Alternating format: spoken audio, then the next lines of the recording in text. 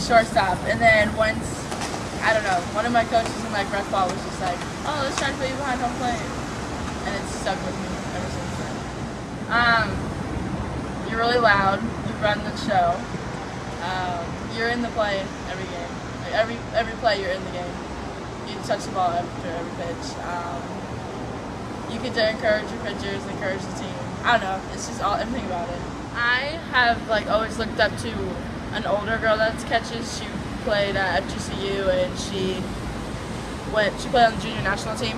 Her name's Chelsea Zagrabic, and she's like kind of my catching coach, and she's taught me basically like everything I know pretty much. Throwing people out.